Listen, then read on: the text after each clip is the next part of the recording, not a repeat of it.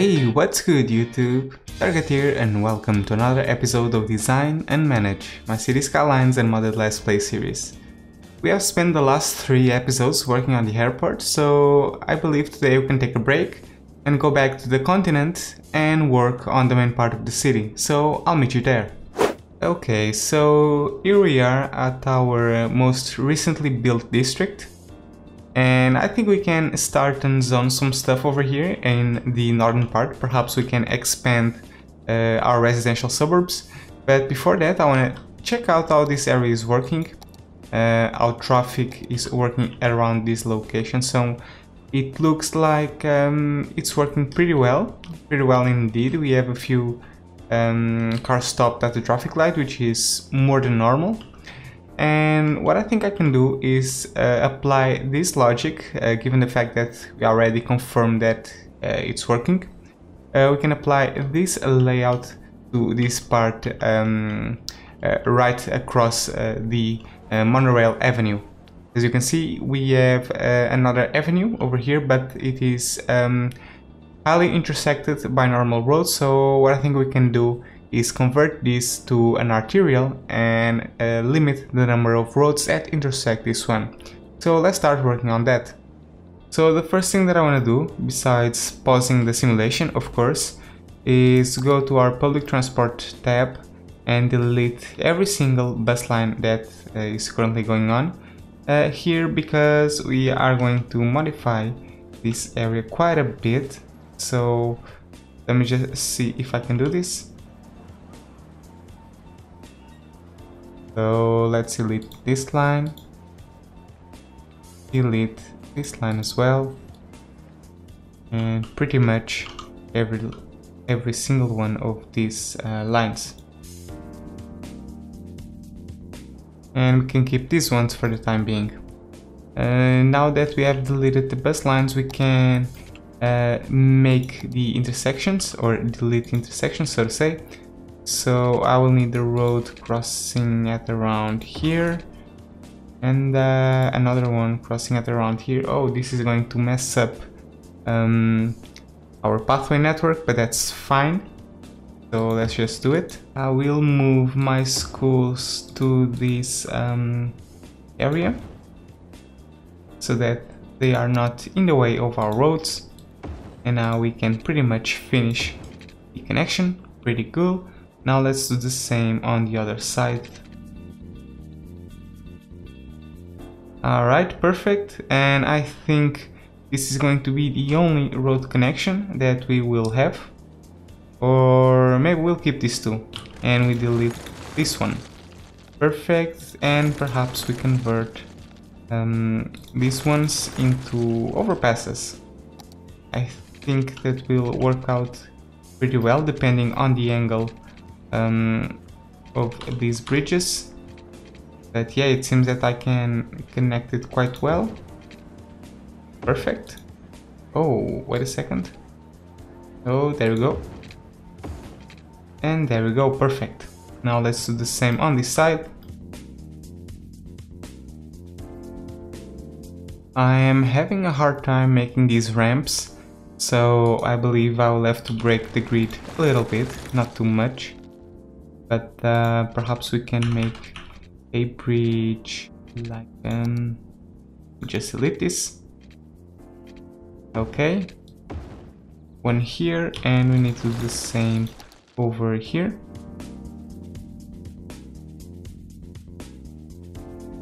Perfect, and I'll just connect it diagonally. That's pretty much our only option at this point. And let's do the same, just for the sake of symmetry, in this intersection as well.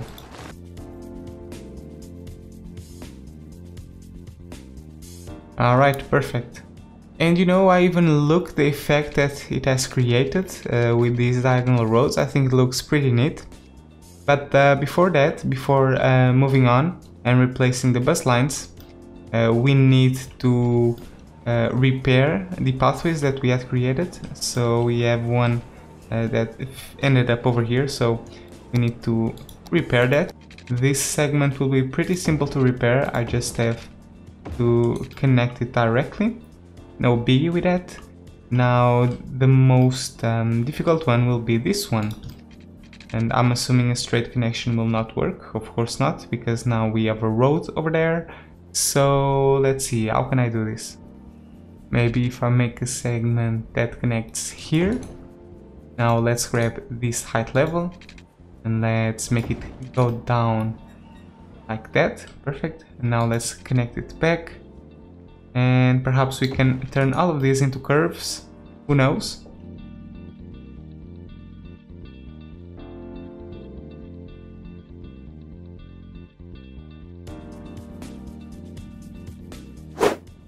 Okay, so we have just rebuilt the pathways. Now we just need to make sure that it's the right type of pathway. If I'm not mistaken, this was supposed to be a cycling road. Yes, it was. So let's convert that into a cycling road. This wall was a cycling road. And we need to make sure that we make it a cycling road all the way until the end. And I think that's pretty much it. I didn't smooth the corners here. I don't think it's gonna be necessary, but that's something that I can work on in the future if it comes to that, pretty much. Now let's just finish up the pathways. I know that this one was supposed to connect all the way until there, and you know what? Perhaps we can even make a on-ramp.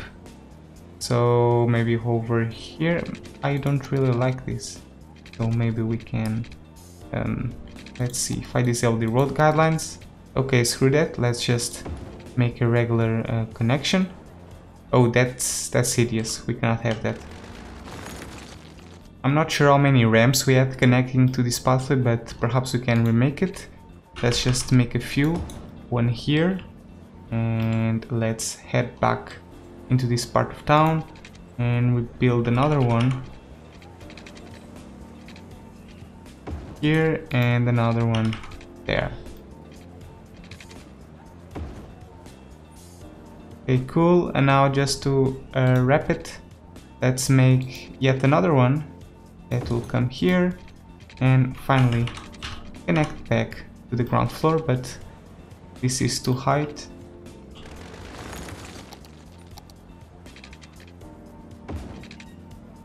Alright, much better. Okay, finally let's move on to zoning. Because this is an avenue, I wanna apply the same logic that I had over here and put commercial on either sides of the avenue. So we are going to completely restructure this side of the city. Hopefully that will be okay. I can predict that our population is going to decrease quite a bit, but hopefully that will be no biggie. So let's just make 4 blocks over here, 4 blocks over there, and let's just zone all of these with some commercial. Alright, now of course we are going to need the office cap. So all of this will need to be offices. Some offices over here.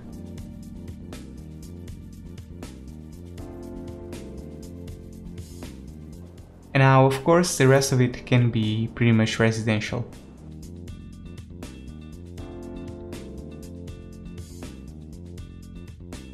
And of course, before we resume the simulation, we need to replenish the bus lines that we have deleted. So let's just do that.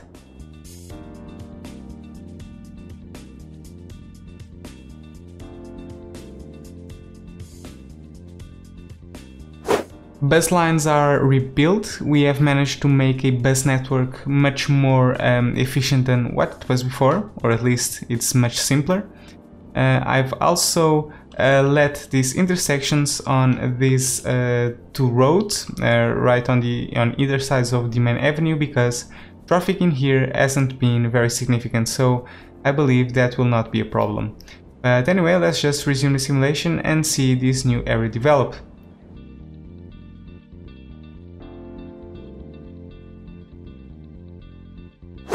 But now I think it's finally time for us to move on to zone the residential suburbs, or at least expand them. I have been studying what we have over here on the right side. So we are pretty much just going to copy it.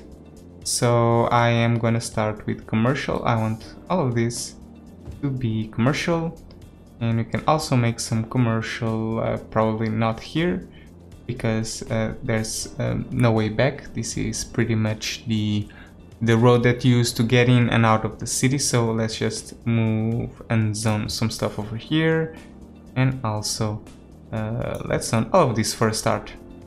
How about that? Great. And what's our water situation? Yes, of course, we are gonna need to make some pipes.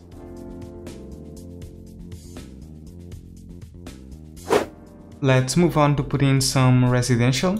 We have a lot of demand for it, so let's take advantage of that. And I think I'll want all of this to be residential, and I think I'm gonna zone the entire layout all of a sudden. So let's just do that and zone some more over here. Perfect. Let's see it develop.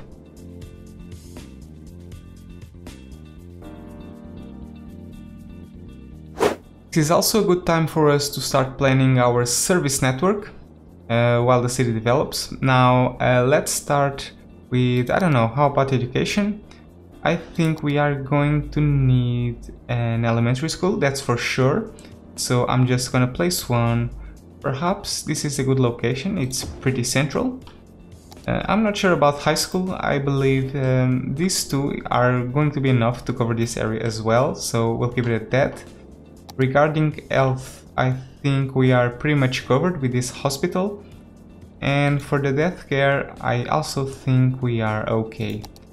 Now we are probably going to need a fire station, so I'm gonna put one right in the center, maybe here. Okay. And the police, maybe we should use another one, maybe a small one that we will place. How about here? Sure, let's put it there. Perfect. And yeah, I think that's it. Now we just need to focus on leisure, and I think I'm gonna put 4 large playgrounds in each and every single one of these corners because they are pretty central. Either that or a small park with trees. So which one looks the best? Let's see, this one has an entertainment of 100 and an upkeep of 8 per week. And the large playground has an entertainment of 125 with an upkeep of 160. Well, the small park is much more cost efficient, but it also occupies a large portion of land and we could use the entertainment, so I think I'm gonna mix them. I am gonna place, let's see, 2 parks, one here and another one here. I was thinking about putting 2 large playgrounds, one here and another one there, but I wonder if the parks are enough to generate enough land value. That will not be necessary, so let's see what happens. Well, you know what, I think that's enough. Look how blue these things are. So let's keep it at that, and we'll add some more parks if necessary. But for now, let's just keep zoning. We are going to need to zone some more commercial. There we go. And this is also a good time, or a perfect time, to enable the metro stations. And there we go. Let's just make sure that we have some stops. Yes, we do. Perfect. And let's just keep zoning with some more residential. So perhaps we can zone this entire thing with residential to have a few more houses. And yes, I know I'm zoning a lot of residential all of a sudden, but I believe we're gonna be fine. Let's also make some bus lines, shall we? So I think I will want one line starting here, going through here. It will have to cross to this area. I would like to make a stop at the metro station, but I'm not sure if that's gonna be okay. Oh, wait a second. We have a pathway over here, don't we? Yes, we do. It connects directly to the metro station. So in fact, I think I can make a line that starts here that will pretty much cover the metro system. It will give coverage to that particular area.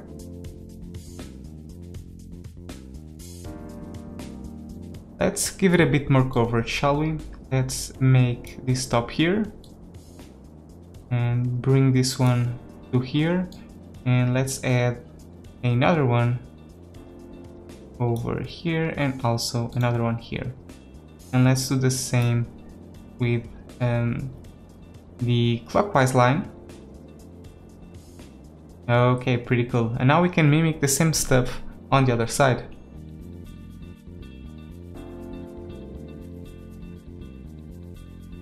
If you have been following my Let's Play series, you already know how I plan my public transport network, but I can explain to you real fast, no worries.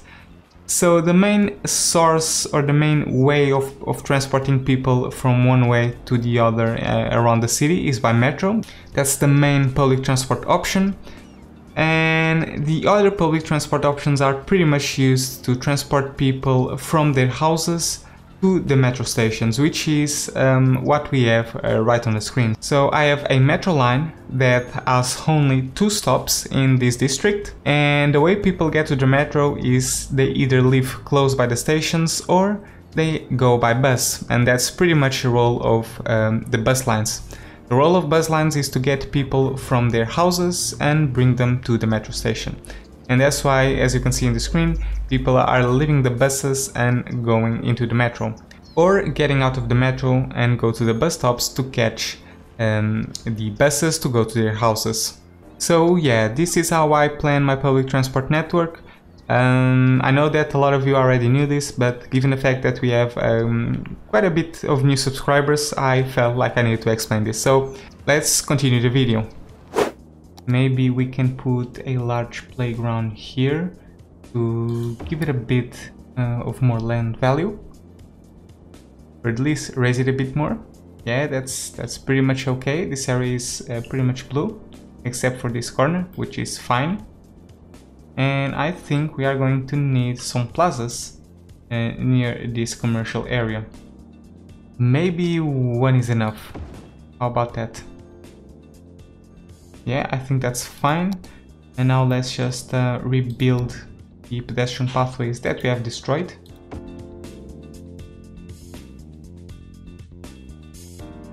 Perfect. And now we can finish up the zoning of commercial in this area.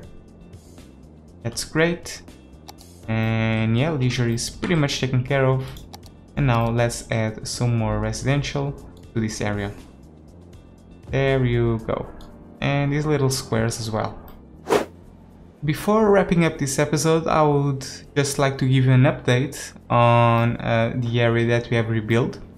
So I've done some things off camera. First and foremost, I have replaced this avenue for a 3-lane avenue. And I've also modified the pathway bridges that we had. I didn't like the way it had turned out, so I pretty much demolished everything and rebuilt them again. This pathway or the cycling road is now completely straight as it was before, and the overpass makes a very smooth curve right on top of it, so I'm really satisfied with the way that turned out. But anyway, the reason I brought you guys here is because I wanna talk to you about this avenue and the traffic. So as you can see, this road is pretty much crowded with cars, but I'm not worried with that. I could easily fix this by going here into the junctions options and take out all the traffic lights, and that would be okay. That would smooth out this situation quite a bit, but that's not what I'm gonna do. Because if I come over here and I select the routes menu and I select this road, we can see that the majority of cars that are causing traffic are pretty much private vehicles, and most of them are coming from this part of the city.